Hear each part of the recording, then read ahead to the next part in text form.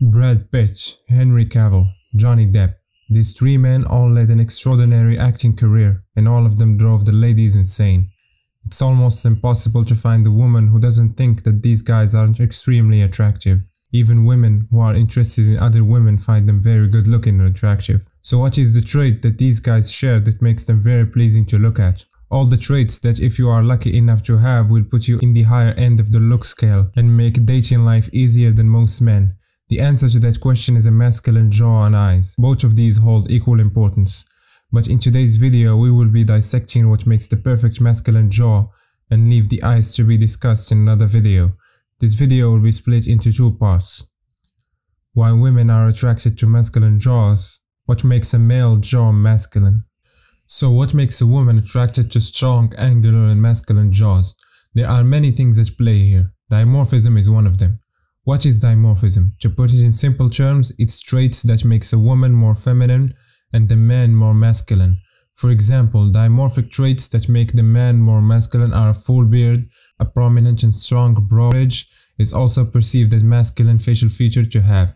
Having deep-set hunter eyes, veiny hands, deep voice, prominent cheekbones, being tall and muscular also count.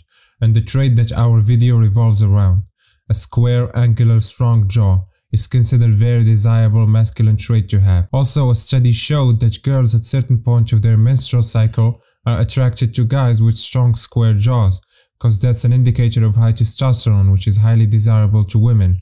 It shows that you have strong dental growths, healthy immune system, low levels of body fat and strength and strong bones. Because if you think about it logically from a woman's perspective and a biological perspective, women want the best genetics for their offsprings.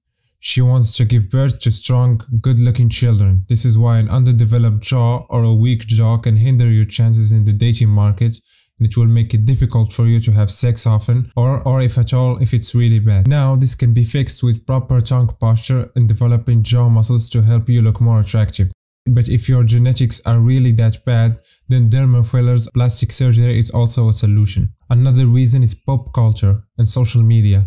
Women have been exposed to movies since the 70s and 80s where the young main character have all the looks and chiseled jaw. Now with the rise of apps like Instagram and TikTok, they spend hours scrolling through posts after posts of e-boys and thirst trap after thirst trap. The expectation of how their boyfriend should look like gets set.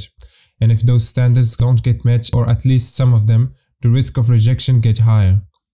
Now that looks are more important than ever, and it plays a big role in the dating world, having the proper jaw has never been more important. So now let's move on to the mathematics of what makes your lower third jaw attractive. You can follow along and use the same methods to rate your face as well.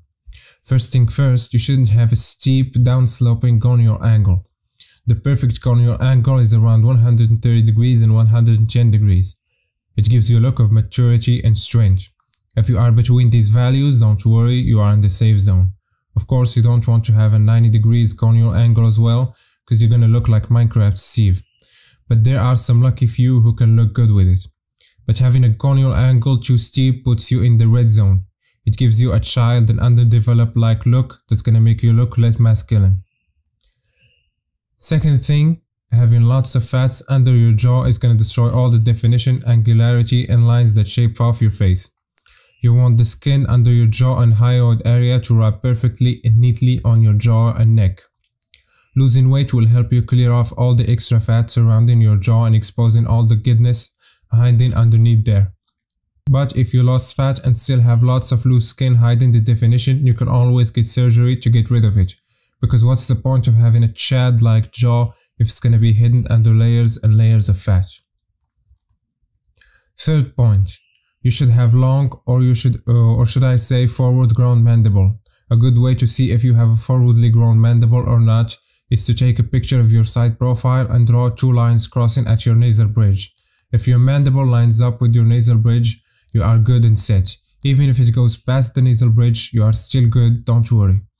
A forwardly grown mandible will give you a strong masculine look. It's an indicative of growth and strength and maturity. However, if you have an underdeveloped mandible, you are in the red zone, because again, it's gonna make you look weak and childlike. The fourth point is having a forwardly grown protruding chin that tucks in nicely under your bottom lip. Otherwise you will have a flat chin, and nobody wants a flat chin. The fifth point is having a nice straight mandible, so straight you can use it as a ruler to draw a perfect line. Having a straight mandible will add into the angularity, symmetry, and overall masculine looking jaw. It's an indicative of high testosterone and strength.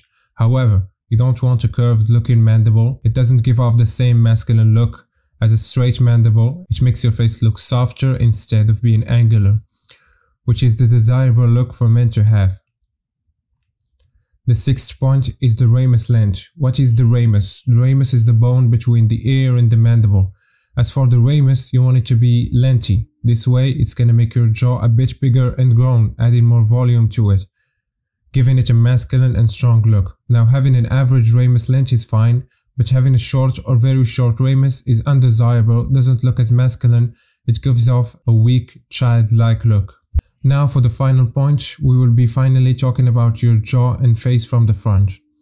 Now you want your right and left proportions of your jaw to be close to symmetrical, or at least have some levels of symmetry to them, because I don't believe there's a 100% symmetrical looking jaw that isn't generated by a computer. And when it comes to your chin, it should be equal or close to the right or left sides of your jaw. This way it's gonna give that angular, masculine, desirable look. A shorter chin in length in contrast to the jaw will give you a pointy looking lower third, and a chin that's longer in length in contrast to your jaw will give you the Minecraft Steve look. You will look like a square box, but again, there are some people who can pull these looks off. This final point is not as important as some others I pointed out earlier. From my research, this is what makes the male jaw attractive, masculine, and desirable. Once I do some more research on this subject, I will upload more videos discussing it further. This wraps up today's video. Hope you guys enjoyed it. Don't forget to like and subscribe for more future content and to help the channel grow. Catch you guys in the next one.